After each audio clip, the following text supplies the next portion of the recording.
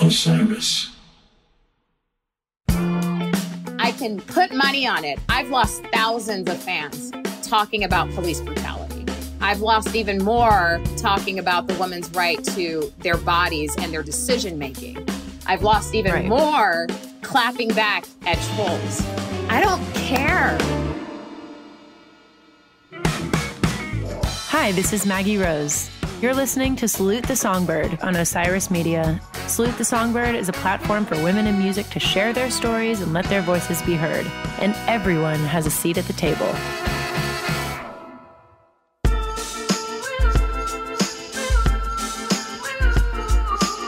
Hey everybody, it's Maggie Rose and welcome to episode 3 of season 2 of Salute the Songbird. And I always say this because I mean it, but I'm so excited about our guest today. She's a friend of mine. She now hails from Nashville, Tennessee, but when we spoke, she was in Los Angeles, where she's originally from and where she first got her foot in the door of the music industry, working as an intern at Atlantic Records, specifically for Tori Amos. And she has made so much happen for her career, which has been incredibly exciting to watch. And I find it very fitting that I was introduced to today's guest by another badass in the industry, Miss Nada Taha, who's formerly of The Bobby Bones Show and now has her own program on Apple Music. So shout out to Nada for introducing me to today's guest, the one and only Noelle Scaggs.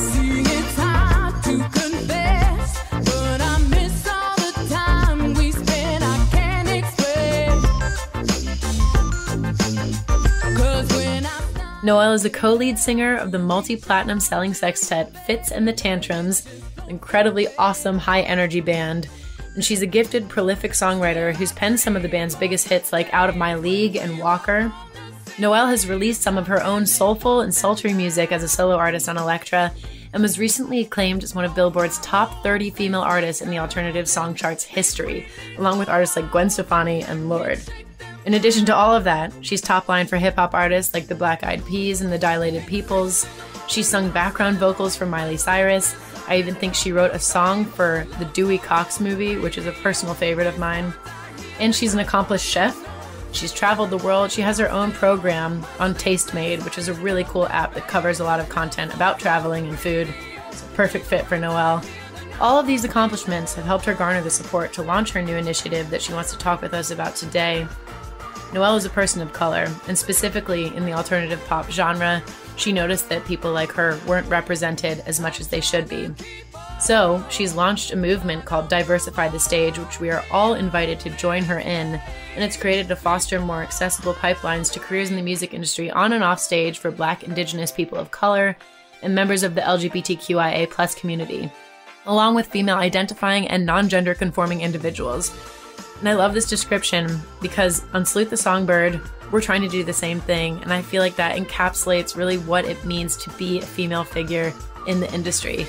So let's let Noelle continue to eloquently describe this movement, tell us how we can get involved, and just get to know this awesome entertainer a little bit better.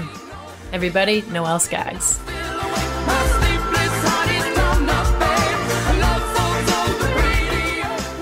What's up? So good to see you. What up? Thank you so much, Maggie. It's so good to see you. You are the best, and I miss you. I feel like I would have normally seen you at this point. I know, right? This year has dealt us all an interesting hand, and I think you've been one of the people that I think first comes to mind who's really used this year to make some change, some positive change in the world, and use your platform to do that. So where are you today? I am in Los Angeles at my apartment that I'm renting while my house is undergoing renovations in Nashville. I miss Nashville so much, but I feel like I've spoken to more people in the music scene in Nashville in this last 3 months than I had being in Nashville for the last 7 years outside of my friend circle.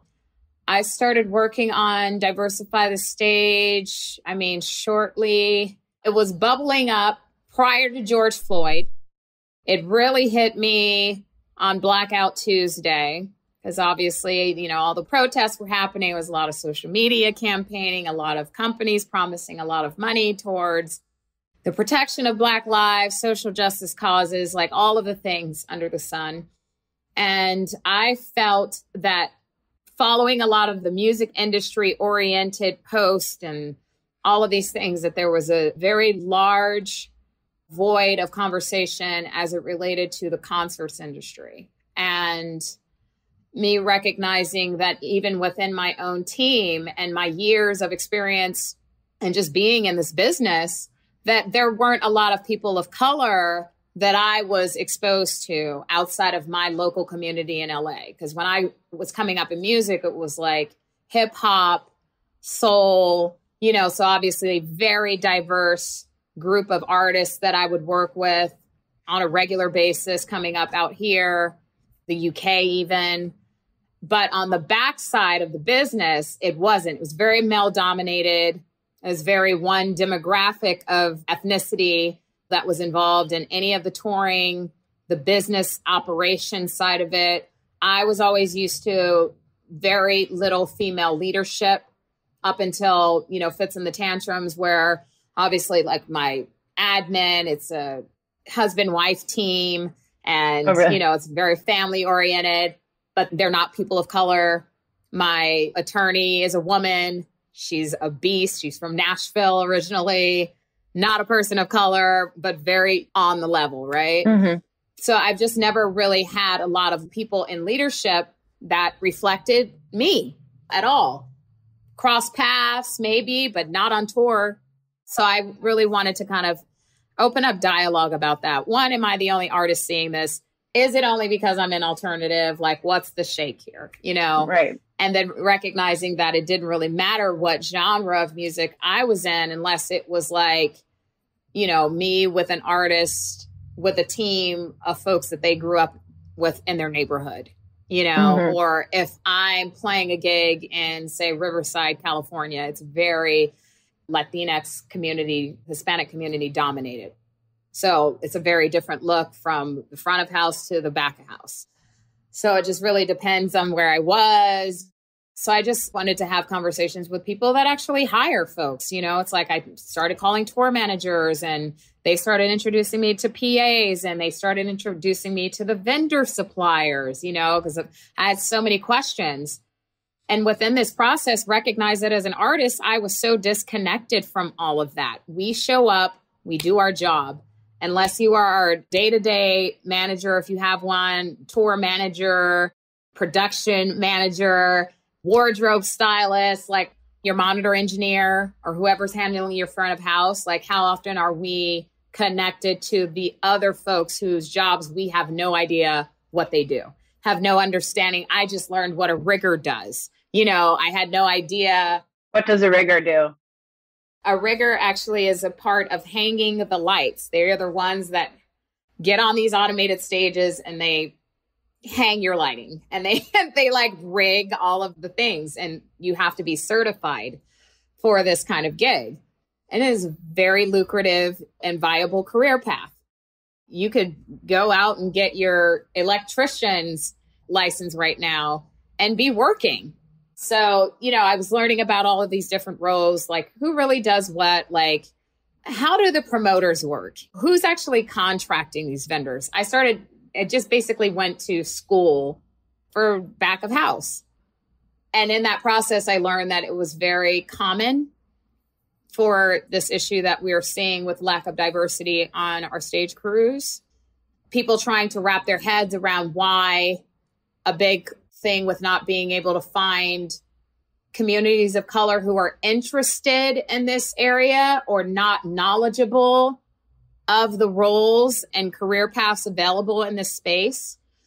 So I really buckled down and I said, there's two questions we have to ask ourselves. Is there a centralized form for finding staff?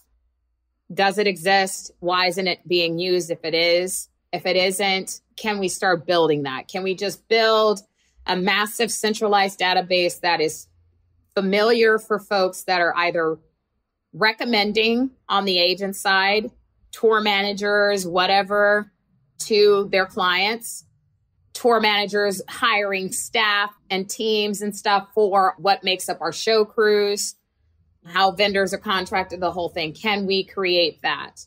And in that process of me asking that question, I was introduced to someone that started something for the very idea of connecting people that are looking for work to be able to be directly connected with recruiters. The website is called neverfamous.com. It was started by a tour manager named Jerome Crooks, who is the tour manager for Nine Inch Nails. He, like me, has come from the alternative space. His first gig in production was at Warped Tour. Kevin Lyman gave him his first job, so been in the game for a long time. He's seen all of it. He's had all of his different experiences of people not believing that he's the tour manager when he walks off the bus because they're used to seeing somebody that isn't reflective of an African-American person being in leadership.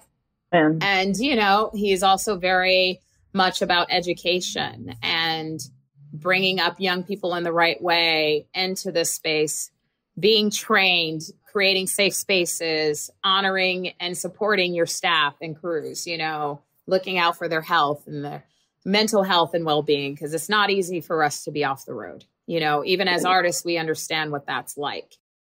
So we were saying, well, if the pool is shallow, let's create something that will introduce people to the space and talk about the things that happen behind the scenes, all the folks that are responsible for the productions that we're able to do in such a wonderful way and entertaining way for our fans, So I started making phone calls to the Recording Academy first, tried to figure out what they had going on. And as I was still kind of like formulating the idea of what it was I needed to actually engage in, because who needs to like repeat the will, right?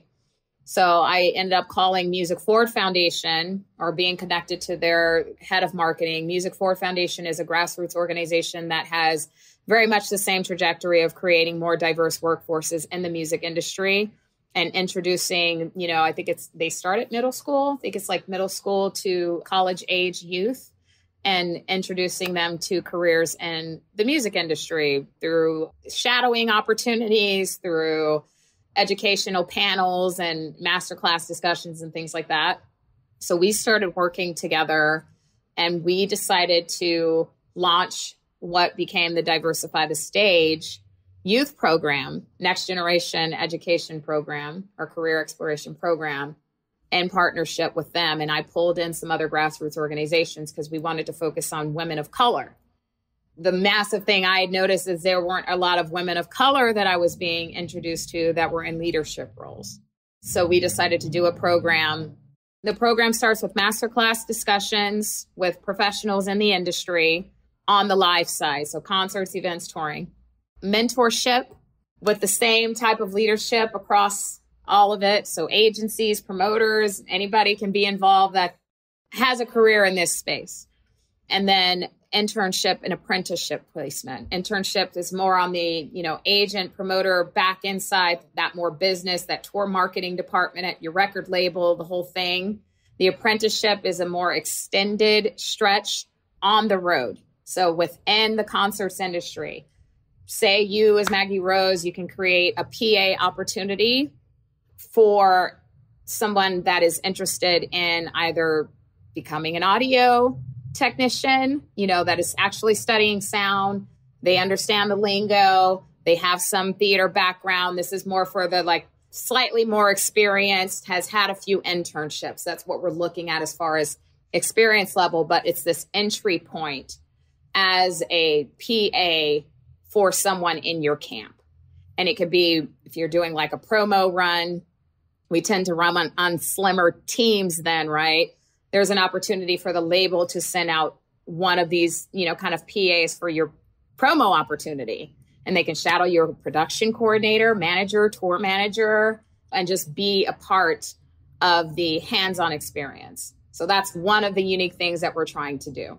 That's amazing. Thank you. And then the other part of it is the already existing programs that are happening, right? So these grassroots educational programs that have semester programs. There's organizations like Well Done, which is a mentoring program. They also do internship placement, looking at, say, C3, their internship things for their events, anything that's connected to C3 events. AG does stuff like that. So really connecting with the promoters. Also looking at our suppliers. Suppliers have a lot of training programs because you have to learn how to use their gear, and they are often staffing for us as well. So it's like helping diversify their pool of candidates by teaming up with an organization like mine and pushing those kids into those opportunities and having them paid for. We're really looking at equitable opportunities, because if you don't see that you can actually make a living doing something, 9 times out of 10, you're not going to go for it, you know, unless you're just going to be an artist, right? Or you're going to like really go after your creative passion. So that's really what I'm doing on that side. It's like helping out the existing members of the community that are veterans that have been working in the trenches with us, and expanding their opportunity to get in front of recruiters and for people to be able to find them. And with the intention of creating diverse teams and staff and have it reflect what we're seeing in the front of house. And then bringing in the next generation of folks and really supporting them in the right way.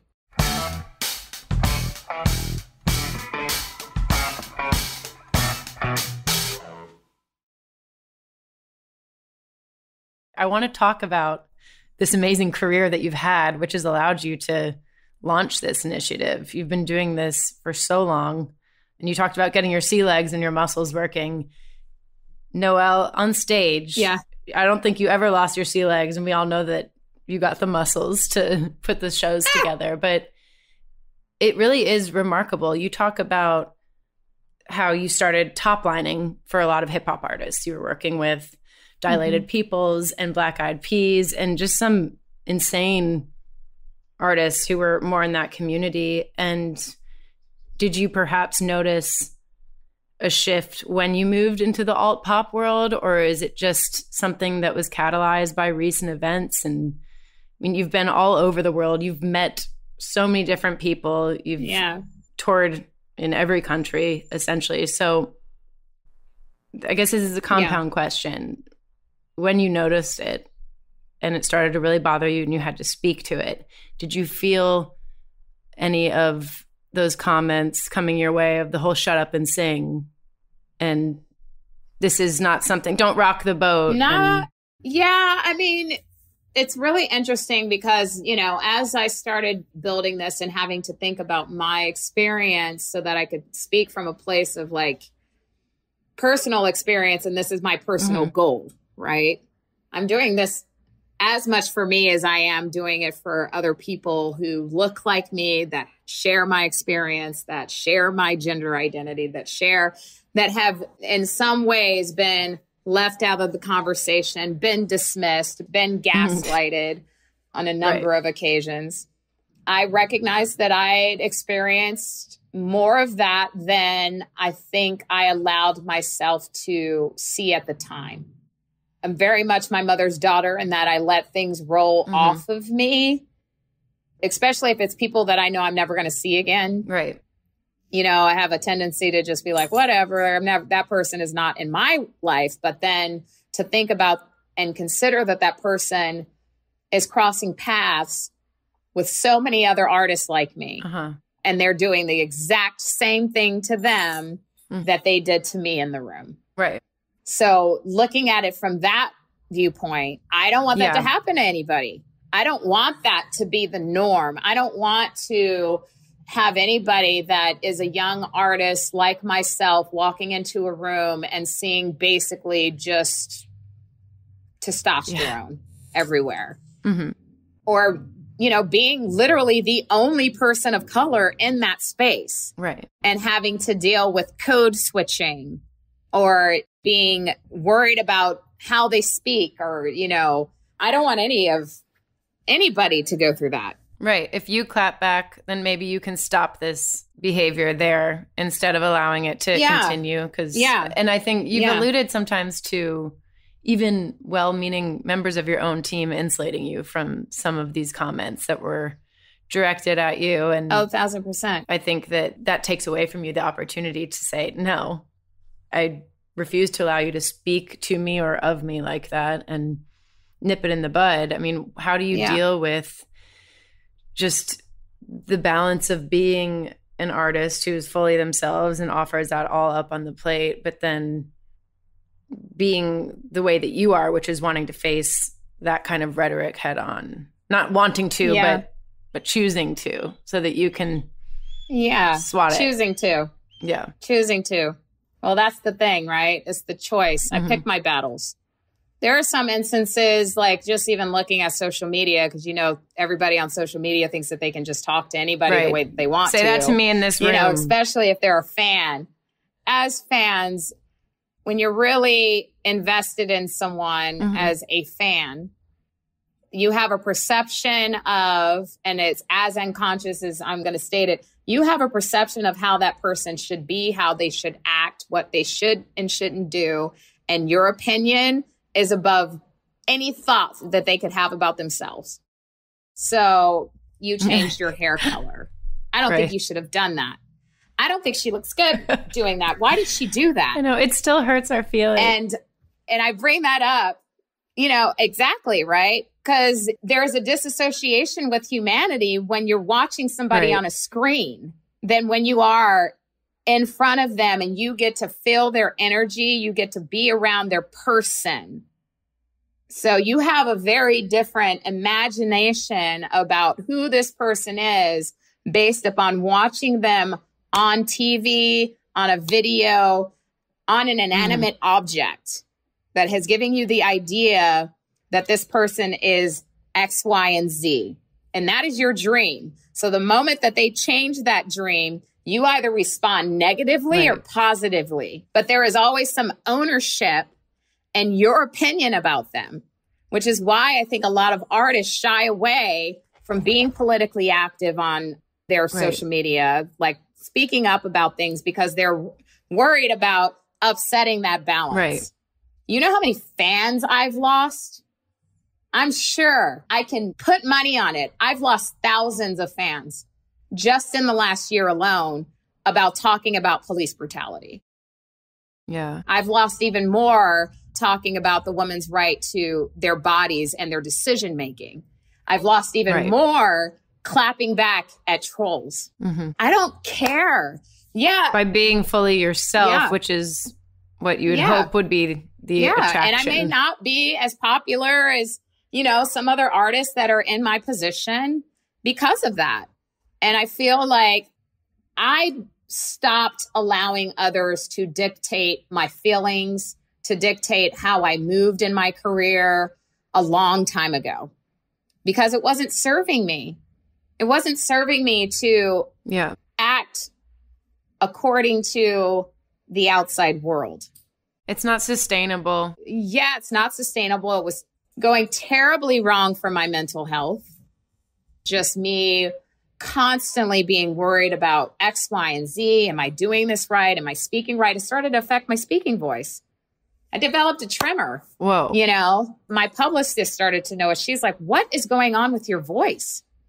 Because it would fluctuate. It would be like the volume would just all of a sudden, it was completely uncontrollable. It started showing up in my singing voice. And it was from the stress, literally, of living my life so involved in the outside and making everybody else happy and nurturing everybody else that I stopped nurturing myself. So my body started to respond in a way that I had to pay attention to what I was doing for me. Yes. Right? Yeah. I'm a fan of now just not giving a rat's ass. You know, I'll be very respectful, but like. Well, I think that's wisdom that comes with having done this as long as you have. What is the work you're doing with Tastemade? Tastemade has been a wonderful platform and supporter of my stuff with Adventures with Scaggs, which primarily focuses on food and travel. I love Tastemade. I'm a subscriber. Yeah, they've given me some wonderful opportunities with hosting one-off series for them. I've done a couple of series with them, and we were actually in talks about another series that I wanted to push in Nashville right before COVID hit. So I'm hoping that we continue those conversations, but it's all a part of the grand scheme for Adventures with Scaggs, which is, you know, kind of focusing on the development of my own travel and food related series and really giving more opportunities to storytellers who look like me, people who travel that are, you know, a part of the BIPOC community and giving them that space to share their experiences and You There's got some always an skills element. you can throw down in the kitchen for sure. Thank you. I've seen some of your clips, and you certainly know how to travel. You're a professional touring musician. And I think you guys have been everywhere. And this tour that you have coming up looks insane. It's going to be great. All of your Fitz and the Tantrums, your records are so fun and high energy. But I think my favorite record is what you guys did at Metro in Chicago, that live record, top to bottom. Yeah. Because, I mean, you as a commander on stage, it's so apparent when you listen to that audio. You're just riling up the crowd. And I think it's really cool that you guys have your studio versions of your music available. But that one definitely got me moving. I would encourage people to check that out.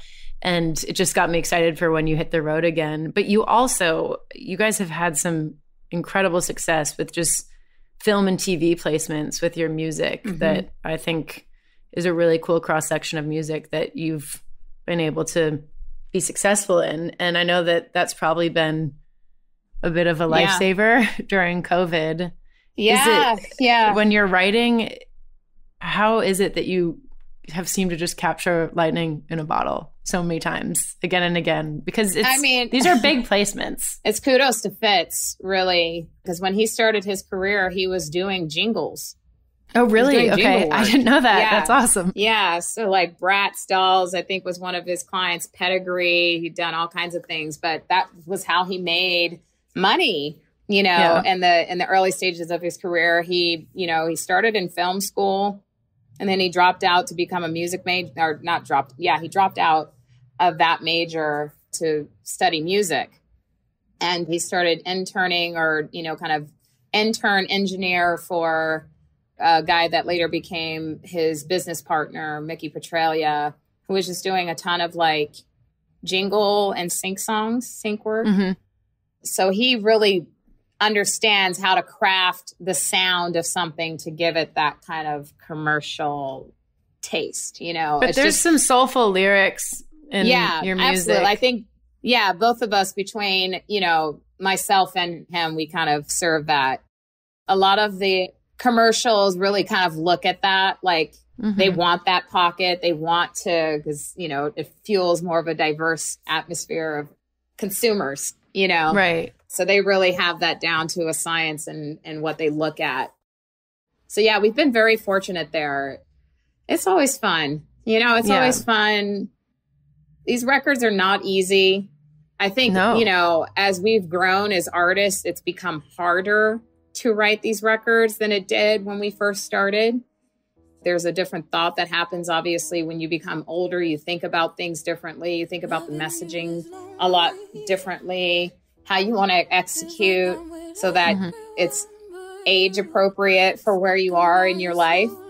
I definitely feel for me, the last two records have been the hardest records to really wrap our heads around. And we're all kind of doing different things in the process. Like, I released Great For You. Oh, does anybody out there know how to love another tortured soul?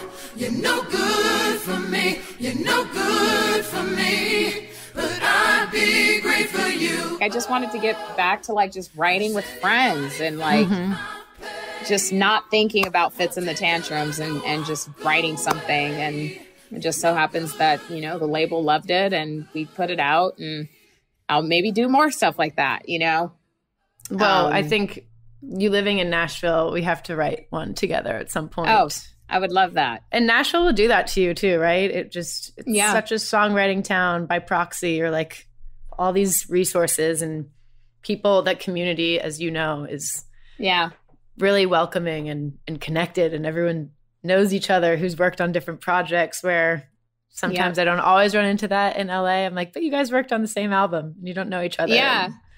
You guys have that camaraderie between your band. It seems very evident. I mean, we've been together for 13 years, so I hope so. You get to a point where you're in a band for so long, like you talk or you don't. It doesn't matter. And like you get together and it's like you didn't skip a beat. It's like being in the room with your best friend or your sister, So that's kind of, we'll see what happens. We're just gearing up again for shows. We got our starting show is here in Ventura. We're doing another drive-in show on the 20th. Oh, cool. It's for Sound Mind Fest. And it's us and All Time Low co-headlining. Awesome. And that'll be fun. I think it's more of an acoustic thing, though. I'm very confused about it, to be honest with you. Like, are we doing an acoustic show or is it like a show? Everyone who's reemerging right now just feels like a little confused. And I think once we get through our first stretch of shows, we'll be like, okay, all right, I remember how to do this. And this is what it looks like. I'm still trying to figure out if I'm supposed to actually be there. I'm like, am I actually performing? Well, since you're the co-lead singer, I would assume the answer is yes. I think people would be pretty pissed if you weren't there. Right. Your fans might be disappointed.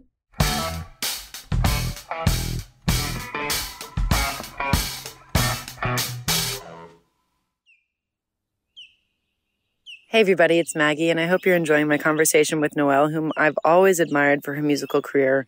But this new venture that she's embarking on is really gutsy and inspiring. And it's seemingly political, but it's really not. It's about inclusivity and driving home that old adage of if you see it, you can be it. And we've talked a lot about that on this show, specifically as it pertains to a career as an artist. But she's pointing to so many opportunities that are in the music industry that keep this touring industry going.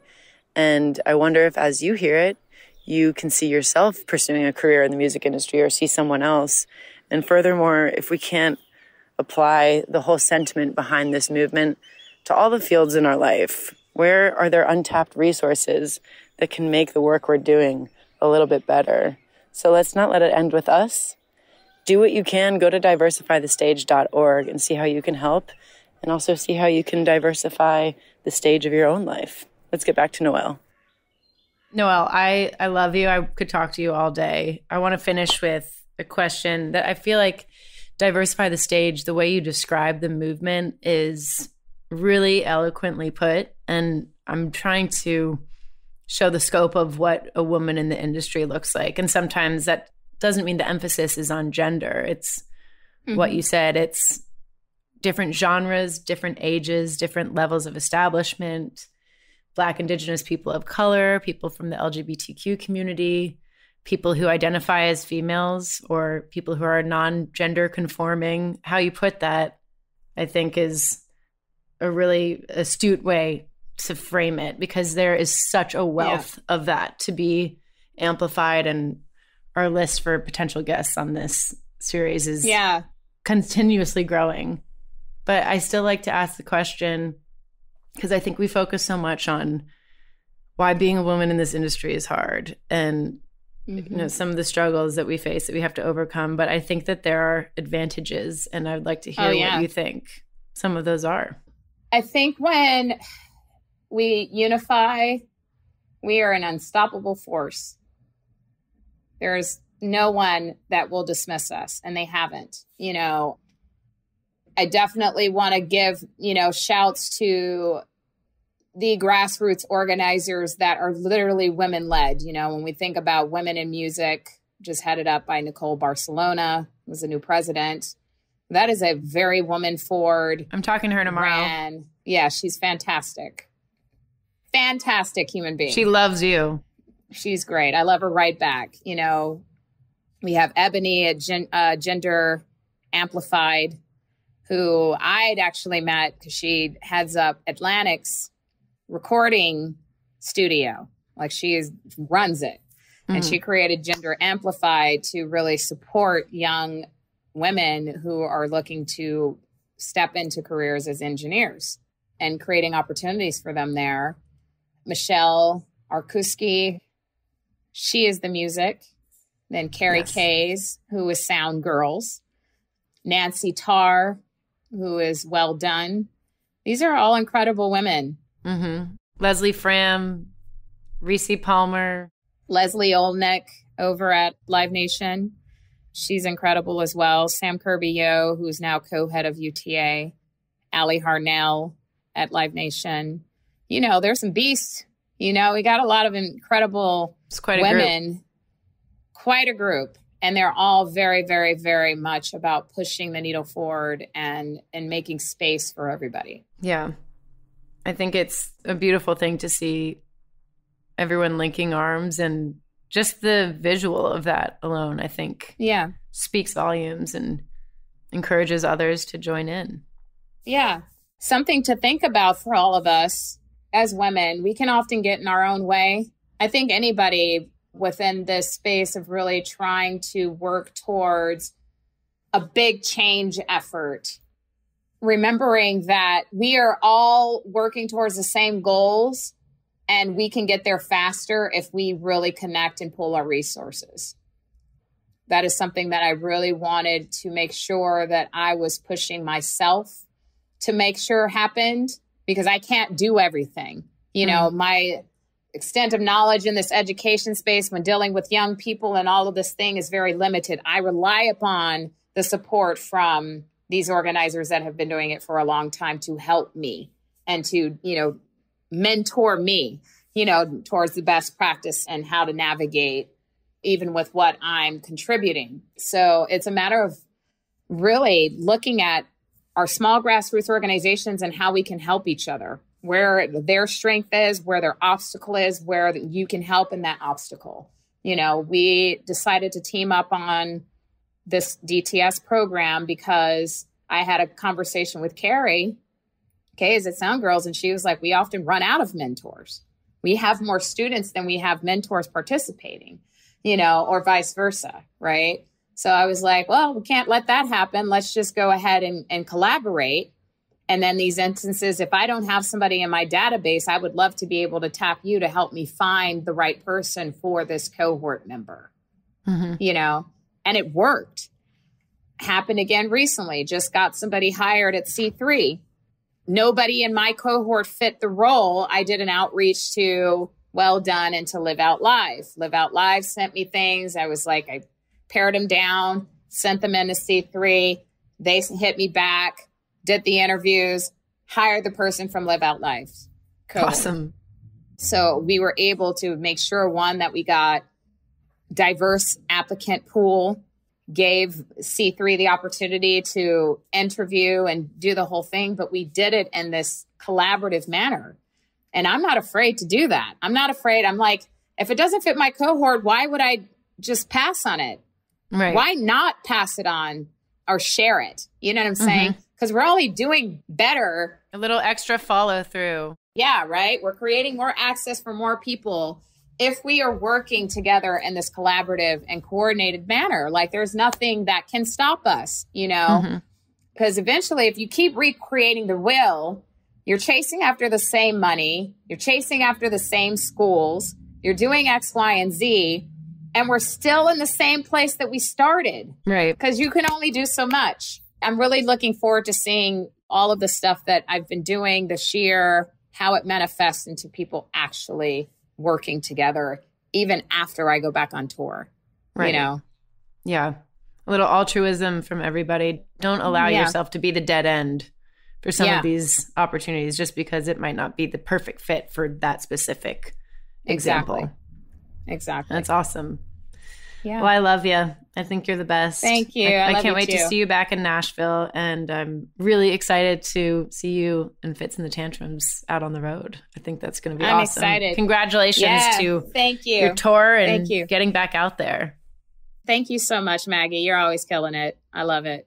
Thank you so much for listening, and make sure to keep up with Noelle on her socials at Noelle Scaggs, and give Fitz and the Tantrums a follow as well. They just listed a ton of tour dates that they have this summer coming up, and some of them even have my friend Bree Kennedy opening. Their show is awesome and very high energy. And most importantly, go check out how you can get involved with Diversify the Stage by looking at their website, diversifythestage.org. They've made it super easy for you to jump in and be a part of this movement. And to keep up with me, my music, and my touring calendar, you can follow me on Twitter, Instagram, and Facebook at I am Maggie Rose. This week, we're starting our 60-date tour in Annapolis. So I have a ton of dates out there on my website, Maggie Rose Music, and I really hope to see you guys out there. My album is coming out on August 20th, and we'll be supporting all of that new music on the tour this summer. You can find me on With the Band as well, where you can get exclusive Salute the Songbird content along with new music, live stream concerts, and more. You've been listening to Salute the Songbird on Osiris Media. The executive producers are Kirsten Cluthy and Brad Stratton from Osiris Media and Austin Marshall, and the show is edited and mixed by Brad Stratton. Original music by Maggie Rose. Please subscribe to Salute the Songbird on Apple Podcasts, Spotify, or wherever you get your podcast content. And if you like the show, recommend it to a friend or leave us a review so that others can join the conversation. Thanks for listening, and to close out the show, here's Hand Clap by Fitz and the Tantrums.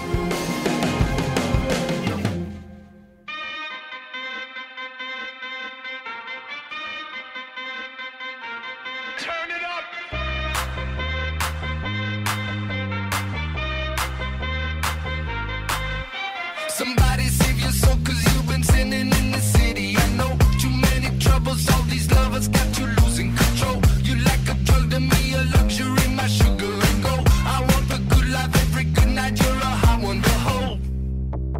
'Cause you don't even know, I can make your hands clap. Said I can make your hands clap. Somebody save your soul, 'cause you've been sinning in the city. I know too many troubles, all these lovers got you losing control. You like a drug to me, a luxury, my sugar and gold. I want your sex and your affection when they're holding you close. 'Cause you don't even know, I can make your hands clap. Said I can make your hands clap. Every night when the stars come out, am I the only living soul around? Need to believe you could hold me down, 'cause I'm in need of something good right now. We could be screaming till the sun comes out, and when we wake we'd be the only sound. Get on my knees and say your friend change round. That I can make your hands clap.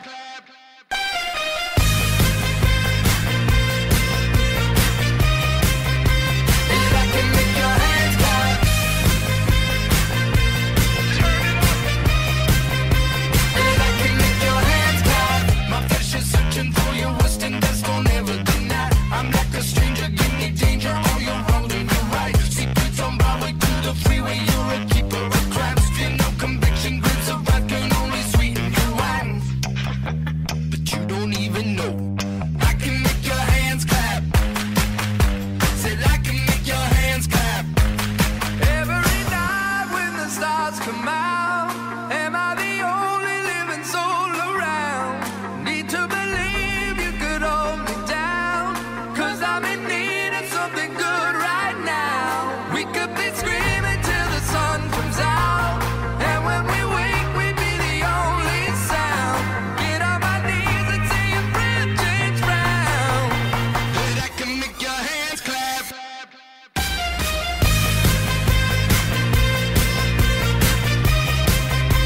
That I can make your hands clap. That I can make your hands clap. That I can make your hands clap. So can I get a hand clap?